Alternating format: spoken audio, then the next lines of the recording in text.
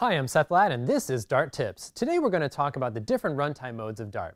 Dart apps can run in a virtual machine, named not surprisingly the Dart VM, and Dart apps can be compiled to JavaScript to run in modern browsers.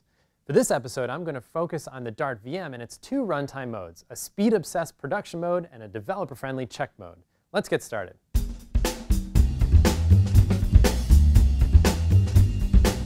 To understand why there are two runtime modes, we first have to understand how static types work in Dart. Dart is an optionally typed and dynamic language, which means that variables can be annotated with static types or variables can be untyped, also known as dynamic.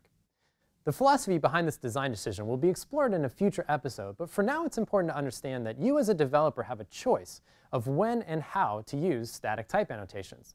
So, what are type annotations? This is an example of an untyped dynamic variable.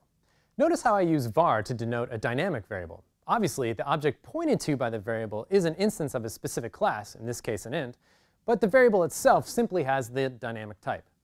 In contrast, this is the same variable with a static type annotation. Type annotations in Dart precede the variable name. In this case, the answer variable is of type int. Now that I've shown examples of both untyped and typed code, we can see what the two runtime modes do with this type annotation. In the default runtime mode of Dart, also known as production mode, these two lines have the exact same runtime semantics.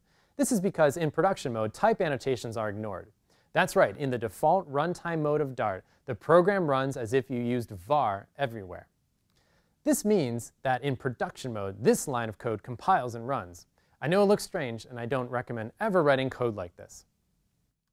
In production mode, type annotations are ignored, and the compiler treats the code like this, which of course works just fine. Remember, Dart is at its core a dynamic scripting language. Types are optional, and thus the VM must, in production mode, execute the code as if all static type annotations did not exist. Production mode actually gets a speed boost by ignoring static types, because it can avoid many type checks. Production mode gets its name because this is how we want you to deploy your Dart apps to production, using the fastest runtime mode in the VM. Just because production mode ignores static types, it doesn't mean you might as well just use var for everything. Static types are great for inline documentation, and the VM has another runtime mode that does perform type checks at runtime. In this second mode, named checked mode, the VM inserts dynamic type assertions. If checked mode notices a case where types don't match up, it will throw an exception. Developing and testing in checked mode helps you catch potential bugs early based on type annotations.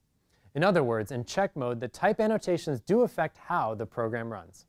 Going back to our line of code that looks so very strange, it's clear that the expression 1 plus 2 evaluates to an integer and not a string. Here, the type of the variable does not match the type of the right-hand side expression. In check mode, this mismatch is caught at runtime and surfaced as an exception. In check mode, when the program is compiled, type assertions are dynamically inserted into the code. The VM adds something like this approximation. Notice how the type of temp results value is compared to results static type. If they don't match, an exception is thrown. Otherwise, results value is set and the program continues. Getting this kind of feedback in the event of a type mismatch is really helpful when developing and debugging your app.